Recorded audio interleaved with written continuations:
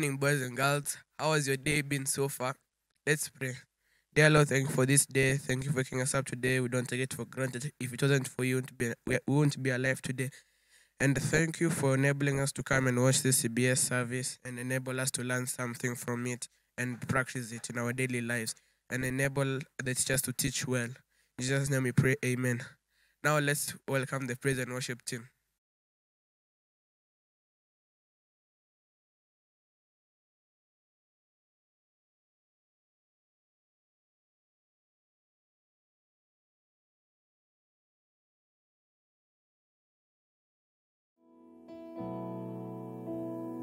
Lord, you are more precious than silver.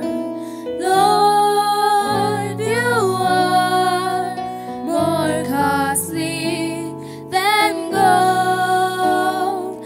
Lord, you are more beautiful than diamonds, and nothing I desire compares with you.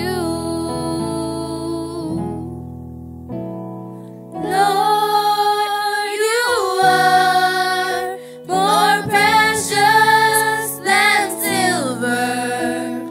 Lord, you are more costly than gold. Lord, you are more beautiful than diamonds, and nothing I desire, and nothing I desire, and nothing I desire compares with you. Mercy flows like a river so wide, and healing comes from your hand, and suffering children are safe in your arms. There is none like you. There is none like you. No one else can touch my heart like you do. I can search for all eternity, Lord, and find there is none. There is none. There is none like you. I worship you, Almighty God. There is none like you. I worship you, O Prince of Peace. That is what I long to do. I give you praise, for you are my righteousness. I worship you, Almighty God. There is none like you. I worship you, Almighty God. There is none like you. I worship you, O Prince of Peace. That is what I want to do. I give you praise,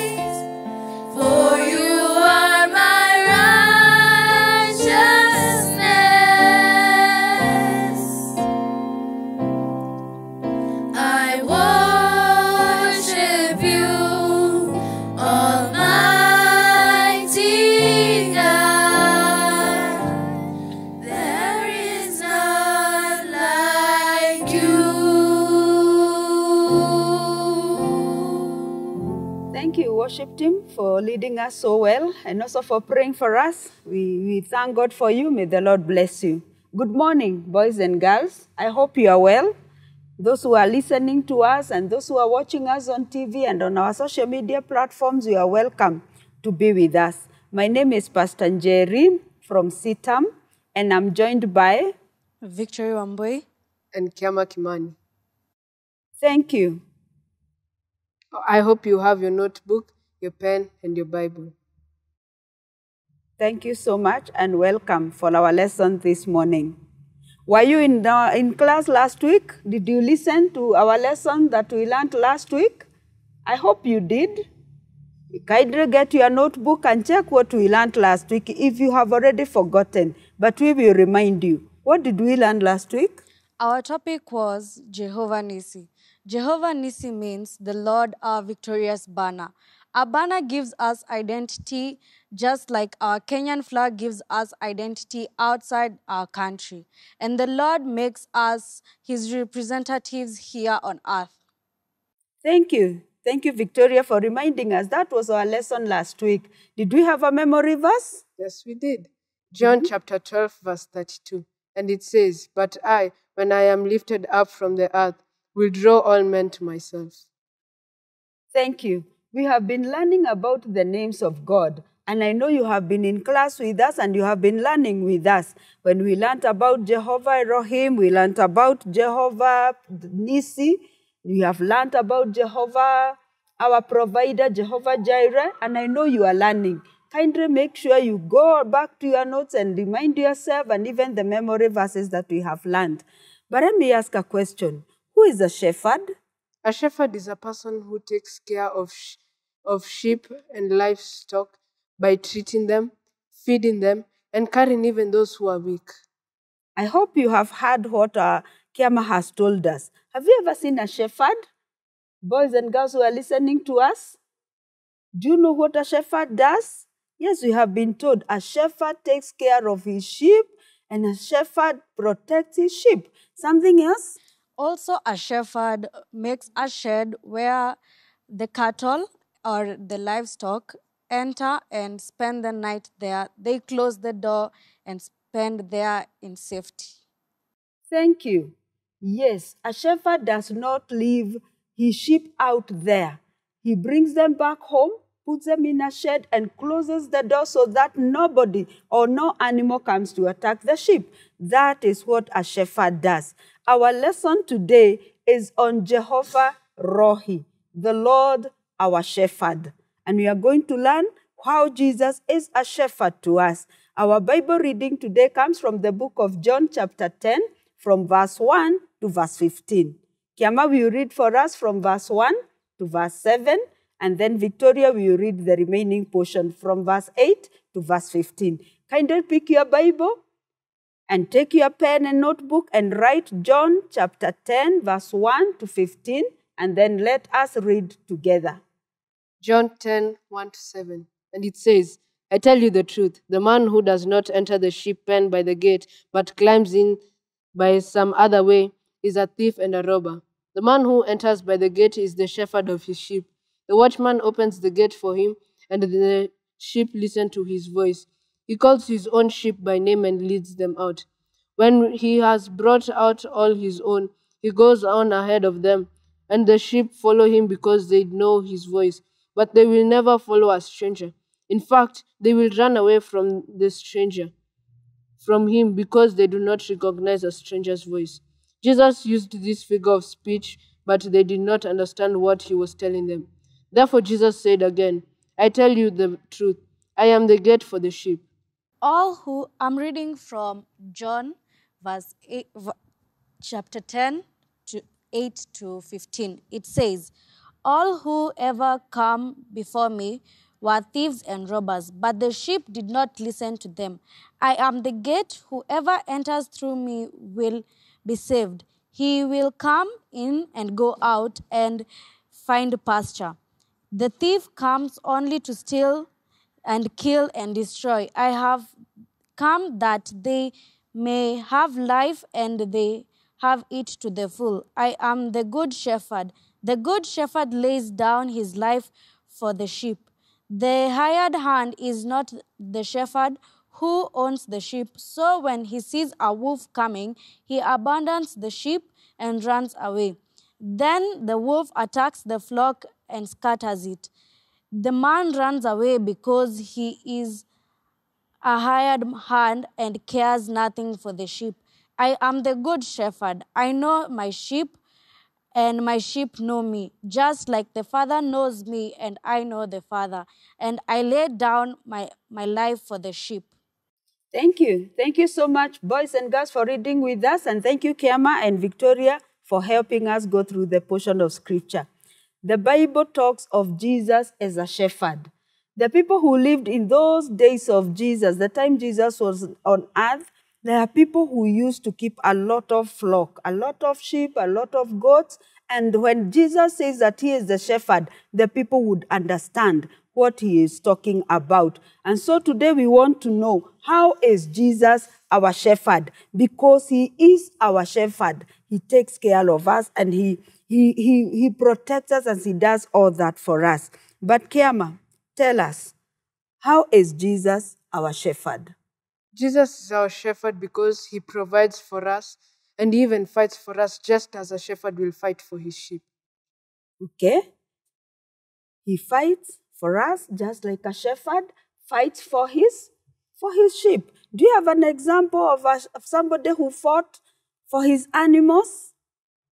Yes. Yes? Samuel and David. He fought for his sheep. He fought a lion and a bear who tried to attack his sheep. We can read that scripture. In 1 Samuel chapter 17, verse 34 to 35. And it says, But David said to Saul, Your servant has been keeping his father's sheep. When a lion or a bear came and carried off a sheep from the flock, I went after it, struck it, and rescued the sheep from its mouth. When it turned on me, I seized it by the hair, struck it, and killed it. Good. That was David. He was keeping his father's flock. And when an animal came and wanted to kill the animals, David went and killed that bear and killed that lion and protected his father's sheep. That's exactly what Jesus does for us. He protects us from anything that would come and harm us because he is our good shepherd. Victoria, how else is Jesus our shepherd? He guides us and protects us. He also knows us just like the shepherd knows his sheep.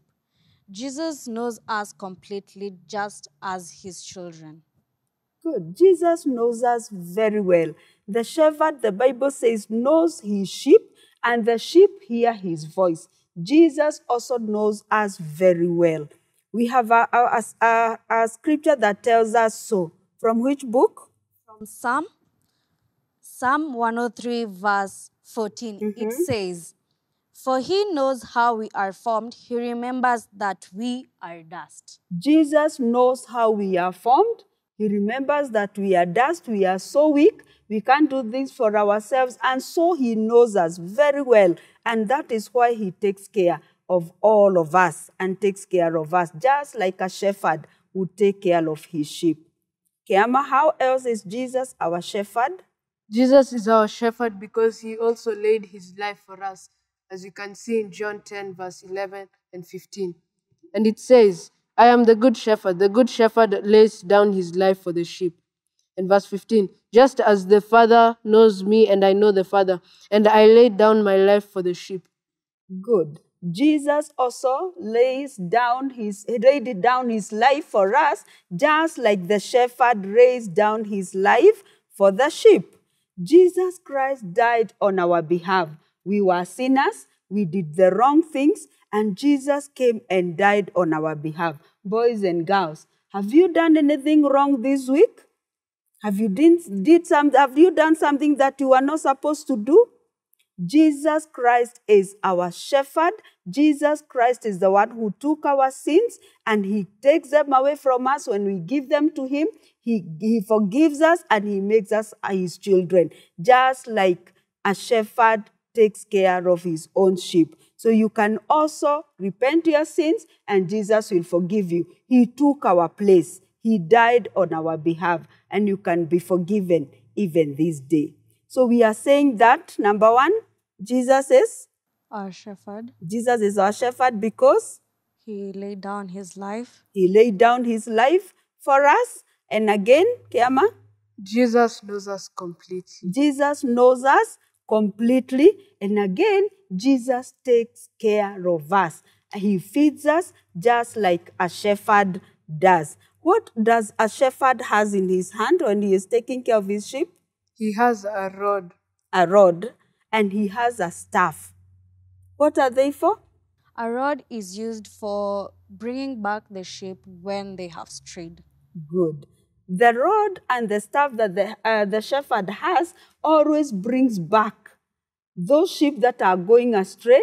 They are going to eat maybe in another person's field, and he brings them back so that they are not going to destroy somebody else's field, or they are not going to get themselves into trouble. Jesus Christ does that also for us. He brings back to himself when we have sinned and when we have done the wrong thing. And we want to pray for you. Are you there and you don't know Jesus Christ as Lord? Jesus Christ is not even your shepherd. You are not in his flock. He is calling you back, and we want to pray for you. Are you there? Kindly say this after me or after us. Lord Jesus, Lord Jesus, I come to you. I come to you. I pray that you forgive me I pray that you forgive me all my sins all my sins and make me your child, and make me your child, and help me and help to me walk in your ways. to walk in your In ways. Jesus' name we pray. In Jesus' name we pray. Amen. Amen. If you have prayed that prayer with us, you are a child of God. You are a friend of Jesus. Now you have come into the flock of Jesus, and he will take care of you, and he will protect you, and he will keep you because he is our good shepherd. Are you in need? Do you need protection? Do you even need guidance? Because the shepherd also guides his flock so that they go to where there is good grass and also good water to drink. Are you needing direction? We are going to pray for you. And Victoria is here to pray for you. All of you boys and girls who are listening to us today, and you'd want the good shepherd to take care of you, to provide for you, and to be with you. Shall we pray together? Yes. Let's bow our heads for a word of prayer. Father, in the name of Jesus, we come before Almighty O Father. Thank you for this day, O Lord. Thank you for waking us, Almighty O Father. Father, I pray that you may protect us, guide us, and provide for our needs. Almighty O Father, there are people who don't have school fees, O Lord. Please provide for them, O Lord. Father, I pray for your protection. There is a virus, Almighty Father, going around the country, O Lord. Father, I pray that you may protect us, Jehovah, Lord. Father, I pray for everything, for even the transport, for the school and the church, Almighty Father. I pray that you may protect them on the road, O Lord. Father, I pray for everything and for your guidance, O Lord. You may lead us to everything, to ways, Almighty Father, to your ways of righteousness, O Lord, Almighty Father. In Jesus' name we pray and believe. Amen. Amen. Thank you. Our good shepherd will provide for you, will take care of you because he is good. And now to our memory verse. Our memory verse comes from the book of Psalm, chapter 23. And it says, The Lord is my shepherd, I shall not want. He makes me lie down in green pastures. He leads me through still waters. He restores my soul. He guides me in the paths of righteousness for his name's sake. Even though I walk through the valley of the shadow of death, I will fear no evil, for you are with me. Your rod and your staff, they comfort me.